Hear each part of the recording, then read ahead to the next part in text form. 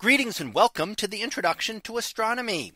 One of the things that I like to do in each of my introductory astronomy classes is to begin the class with the astronomy picture of the day from the NASA website, that is apod.nasa.gov/apod. And today's picture for May 7th of 2023. Well, it is titled the Helix Nebula from CFHT. So what do we see here? Well, this is an image taken with what is known as CFHT, or the Canada-France-Hawaii telescope, located in Hawaii on the top of a dormant volcano. So gets it up high in the atmosphere and well up above much of the atmosphere, making it easier to see things from the ground.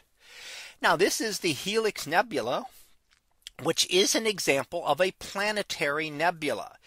Now, a planetary nebula, regardless of its name, has nothing to do with planets.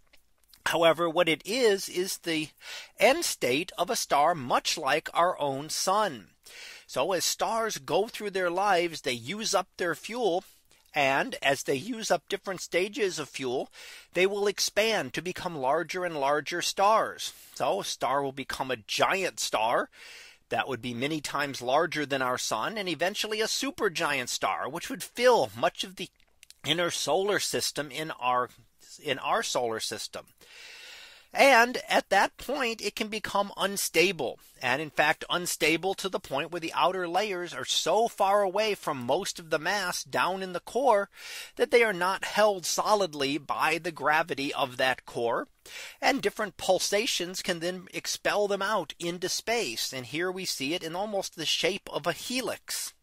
Now, the star left over down at the center is what we call a white dwarf star.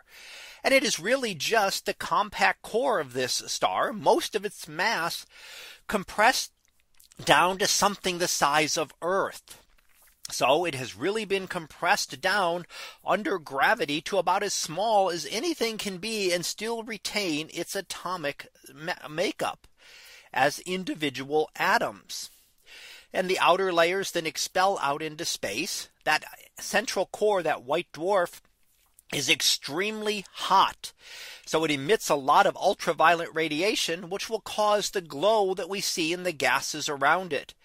So this is a relatively short-lived stage of a star's life. At the very end of its life, it might only last a few tens of thousands of years before the white dwarf cools off enough and the outer layers expel outward enough that the white dwarf's energy is no longer sufficient to cause them to illuminate.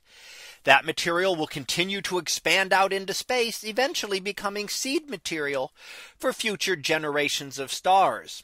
The white dwarf, on the other hand, will remain and will just slowly cool off over time, not changing again. So that was our picture of the day for May 7th of 2023. It was titled the Helix Nebula from CFHT.